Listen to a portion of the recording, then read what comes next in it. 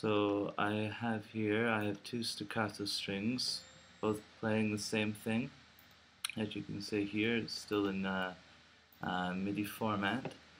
So in this one here, channel 19, I've got strings really concentrating on the mid frequencies and some of the low and high frequencies, and then having a compressor with average attack and average release. So if we just play the two MIDI channels, you'll hear this one playing. Okay, so you can hear the compressor going off and the EQ working as well. With the second one here, I've got the EQ sort of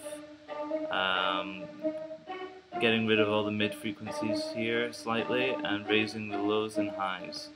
And here I've added it camel space at David's star, so get a bit of a stutter feel to it. And yeah, audio 21, this is where all the audio from the MIDI notes are being sent to.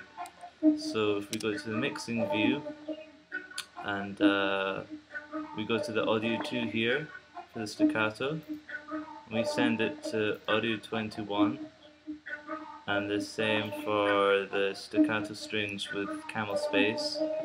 We're going to send it to audio 21 here. So here you just click record enabling and you record, and both signals here will be sent to the audio 21.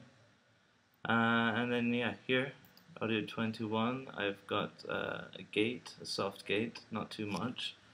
Some compressor with the same compression as staccato 19, and some camel fat here with some sound effects called Crazy Talk. And so if you listen to it here, you'll hear both signals being played in one audio channel.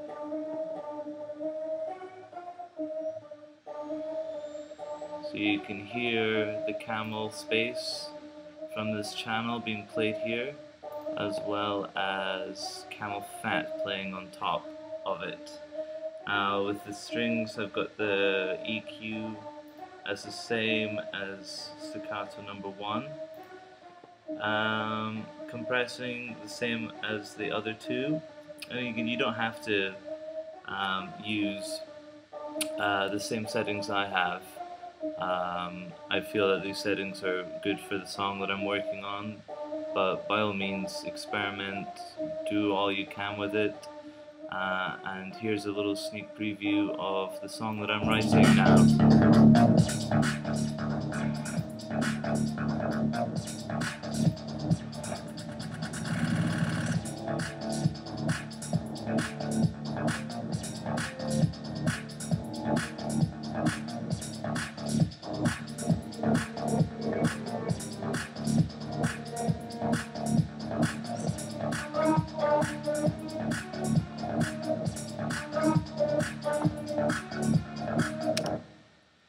So yeah, the song still needs to be a bit of work on, but yeah, that was just a quick video on how to do basic parallel processing, and I hope you find this video is interesting.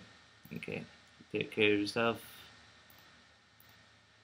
I'll see you guys later.